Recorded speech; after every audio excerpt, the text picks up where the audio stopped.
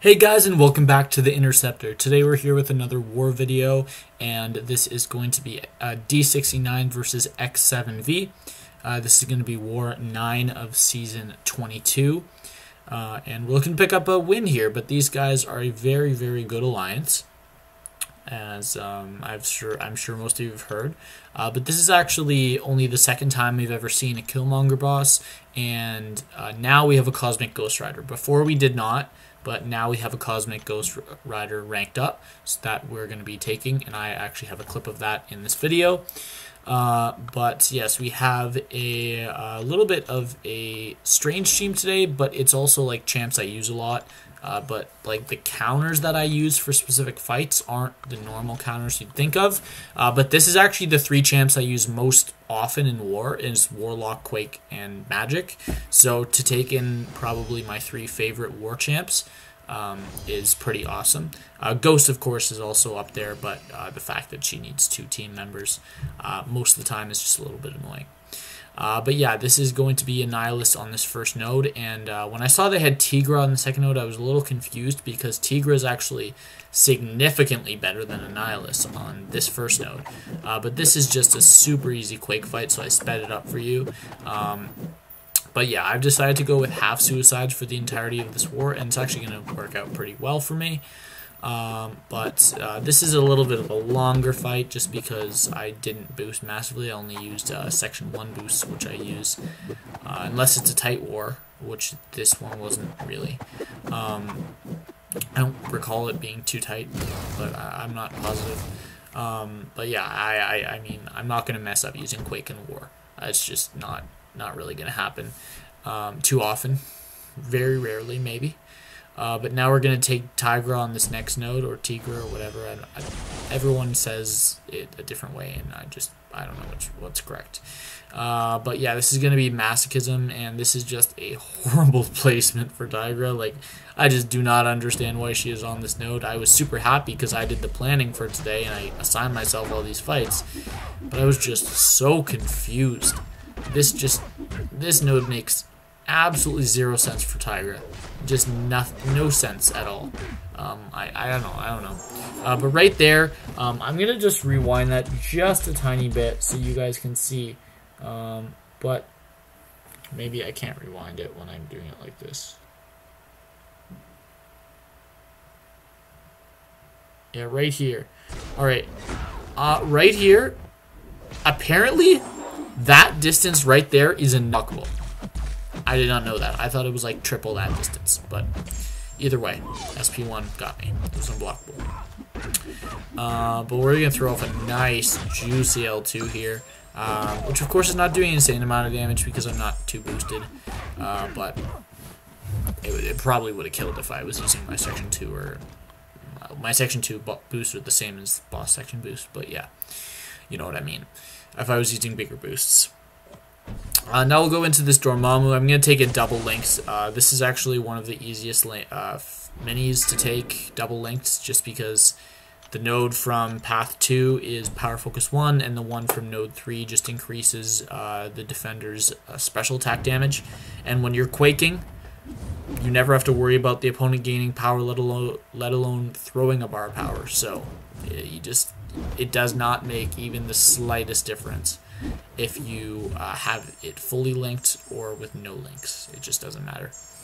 But yeah, we're gonna just full dex Quake this fight, and I didn't slow this one down just because I don't know, it just didn't seem like long enough of a fight to warrant it. And usually when I have class advantage in a fight, unless it was that horrible Sasquatch that I quaked the other war, it's not that bad, so we're fine. But this guy's going down pretty nicely. I think he's going to go down on this cycle. No, 3% health. Alright, we're going to wait one more. But still, anything under a minute with Quake, I'm very happy with. I know right now I'm in the middle of recording War 12, and I've got some nasty Quake fights in that war. And they're going to be long fights, like 2 to 3 minutes each. So I'm looking forward to that. But now we've got this man thing on Power Snack, and we actually had one of our alliance members die to this fight using Vision. and this was in War 11. But at the time of recording this, I had no clue who people used, so I was just like, I mean, Magic can do it, so why not? I just took it with Magic, but I sped this up. I take this fight the exact same way. Like, my strategy doesn't change the whole fight, so you guys can see what I'm doing. I'm playing regular Magic style with a lot of parries involved, and I don't know, it's just not a hard fight. Power Snack is probably, I don't know about the easiest mini-boss on the map. I'd say the easiest mini-boss on the map is the right one, the first one in Section 1. Yeah, but I'd say this is probably the second easiest on the map. I don't know if that's actually true, but it feels true. And Power Snack, I mean, there's just simply no defender you can place on Power Snack that you can't use either Quake, Warlock, Magic. Can those 3 champs counter everyone on this node? Probably. I actually don't know. I think those 3 champs can counter literally everyone on Power Snack. But yes, now that Power Snack is dead, we're going to be going up into this next fight, and this is the Spite Powerful From Afar Domino that I take all the time. And this is a little bit of a fun fight.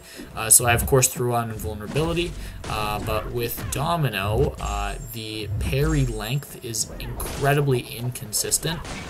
So you just have to be super, super careful. And we're still power draining, but so we're not really heavying just because I don't want to get the bleeds on, and then Purify with power gain is just like a whole bunch of stuff. But basically, whenever she's lucky, I'm not going to use more than 1 hit. But right there, she actually evades my medium attack. Or sorry, no, she doesn't evade my medium attack. She evades the first hit after my medium attack of my L2, which leads to her blocking it and gaining an insane amount of power. But power gain doesn't really matter on this node when you're using Warlock. It seems kind of weird that a node that discourages you from using champs that can gain buffs or do gain buffs often is actually the hardest defender on this node is Domino. She is the best defender on this node. It's kind of ironic that the one champ that you send to counter is a champ that permanently has a buff. Of course, can't be removed by Domino. It can be removed by a few champions, such as Man-Thing, like basically anyone who nullifies or anyone who has armor break. But it's just honestly not that hard. So there we go. That fight goes down. And now we're going into the next fight, and this one has a little bit of a fun moment, I remember.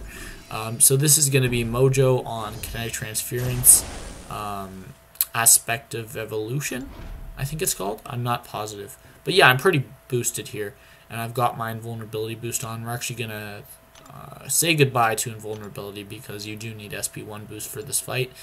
It is much better.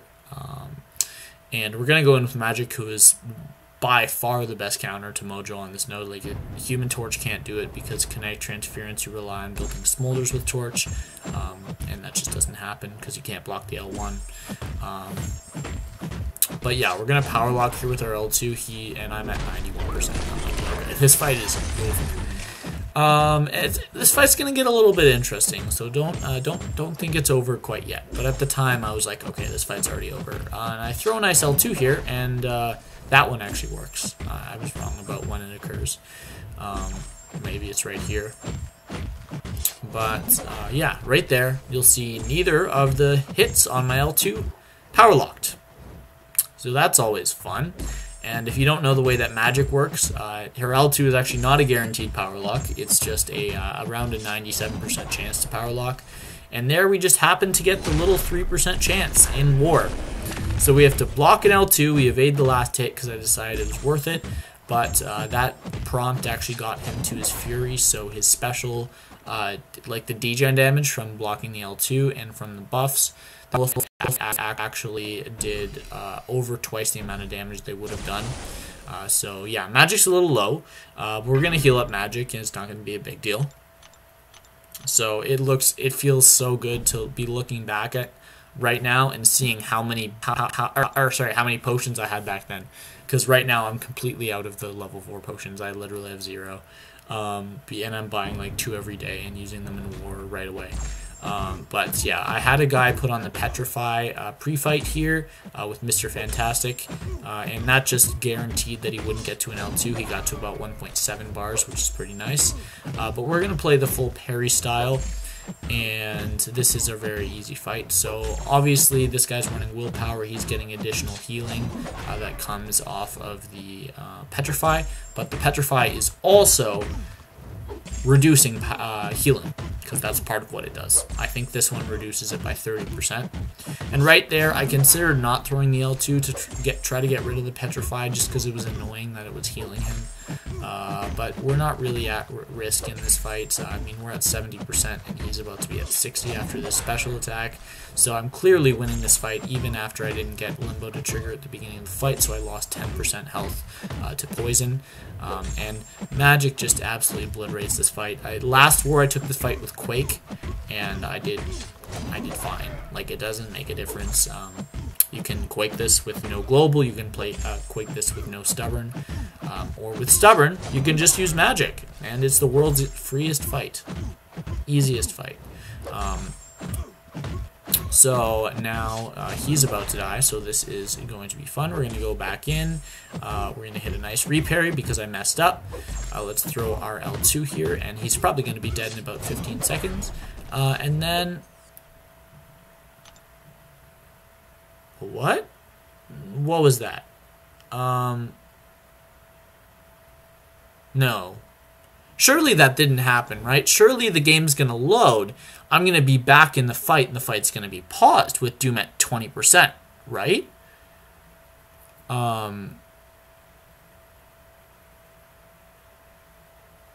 Game? You plan on loading anytime soon? Oh. Back to the home screen.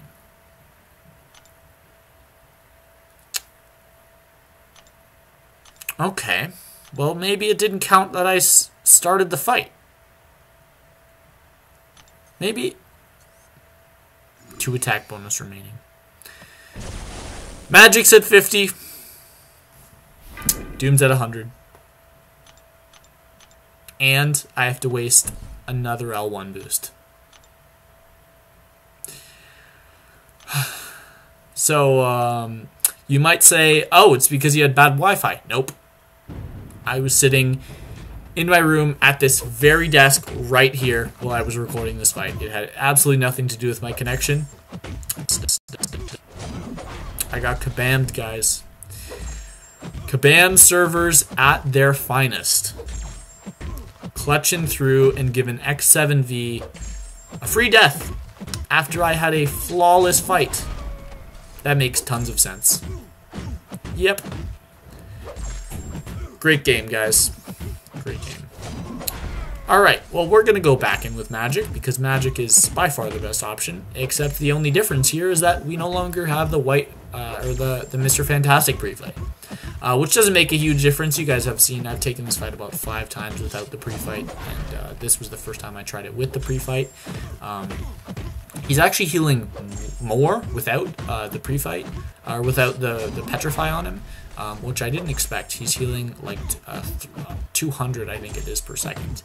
And when I have the stun on him, it's even more. But yeah, you can see this fight just goes way better. I mean, not way better, way faster. We're getting our crits on our L2s. And this guy's going down like really fast, and I'm at 80% as opposed to the 60% I had. And the only difference that 20% health lost is from, it's only from Limbo RNG. That's the only thing. But 100 no. That fight is done. Now let's go into our next fight. Yay! Somebody move me, please. I said in chat. And then I think I take like a second or two to go in, and someone's already moved, I think. No, hold on, let me just skip ahead. There we go. I had someone in chat say that they would move me after I took this Dead Widow. So yeah, Dead Widow on this node. This is the most common node I see Dead Widow on. I don't really understand it because it just gets absolutely destroyed. Lock or Archangel. Omega can do this fight. It's definitely not anywhere near the best option. Ghost can also do this fight. I'd say that's a little better of an option than Omega as long as you have a good enough Ghost player. But yeah, we always send a Warlock, and we're just absolutely destroying this girl. It's just not fair. She has willpower. She's barely even going to get to throw specials in this fight. So there, I probably should have gone for parry heavy. I could have power drained below an L1, but right there, I get parried. Yay, love it, and we get 3 shocks on us in 6 hits, so that's nice. We're down to 30%, so I decided to just chuck off an L2 here. One more L2 is going to kill, so I'm not too worried about that, but we're down to 29%. But the thing is, Warlock has insane block proficiency. This is a rank 3 6-star, and parrying a medium attack does 40 damage to me, which is just crazy. So right there, I counter another heavy really nicely. I don't really think there was a difference between the two. I think if I deserved to get parried on the first, I deserved to get parried on the second. Personally, I don't think I deserve to get parried on either, but what do you do? Now, we're going to do something dumb. So I realized that I did not have enough potions to heal up Warlock because we were going to take this blade with Warlock. I checked to see if this person had placed with Stubborn, and the plan was if they placed with Willpower, because if they placed with Willpower, I was going to use Warlock, and if they didn't, I was going to use Quake. But what I was supposed to do is I was supposed to turn off half suicides going into this fight. If you don't know the way Blade works, whenever the opponent is bleeding, yeah, he gains power. So I do notice that, and I'm like, oh, this guy is gaining a lot of power. So I'm like, okay, he goes in here, and now I just have to dex a bunch until he throws the L1. He throws it off, and the fight's over. I mean, there's really not too much to talk about this fight. I'm at a full yellow bar, and there was no danger in this fight. Even if he had thrown the L1, I highly doubt it would have killed me. But it could have. It's possible. And obviously, if I were to take this fight again, I do believe Quake's actually a very, very solid option for this fight. I do believe that I will at least remember to take off Bleed. I can use Poison Suicides if I really want, but you just can't use Bleed against Blade. But he's down to 40% after a minute. I mean, this is a pretty easy and fast fight.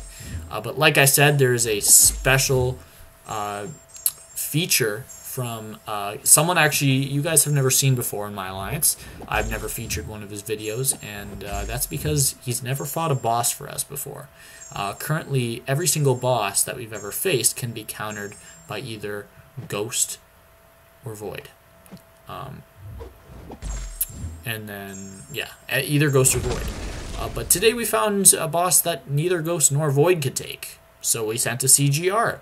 And of course, Legacy has a few videos of CGR versus a Killmonger, but Guardian actually pulled his 6-star Cosmic Ghost Rider 2 days before this fight.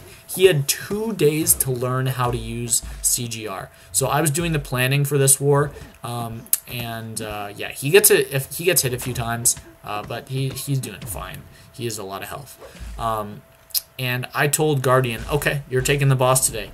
Learn how to play CGR. He's like, okay, I will. I'll learn how to play CGR by the end. So there he gets hit one more time. He should have thrown a heavy attack, but right here he does the right thing. He throws the heavy attack. Admittedly not a perfect fight, but as you guys are going to see, that's not going to end up mattering.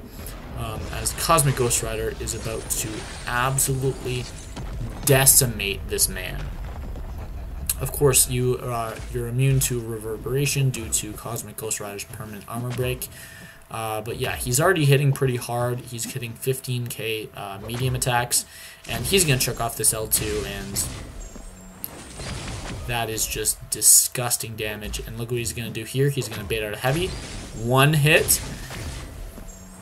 Dead. That is insane. That is gross. I really want CGR from my featured 6-star. I'd rank 2 him and then rank 3 him whenever I form my next Cosmic. But yeah, that is just absolutely disgustingly easy with CGR. And Guardian actually has another Killmonger boss, War 12, as we saw him for the first time since War 9 in War 12. But yes, we did end up losing against x7v. We lost by 4. It was obviously not a good war by both of us. We're usually sub 10, and they're usually sub 10 as well. But shit happens. We did not have the cleanest war. But that is going to be 5-4 on the season for the Alliance. I'm going to have 2 deaths total. Of course, you guys know disconnects obviously do not count as deaths. And PSR this season is 67 out of 68, which is actually 99%. It's technically 98.5%, but we always like round to the closest number on this channel, and the closest number in this case is 99. And since I took 9 fights in this war, we are going to be at what is this?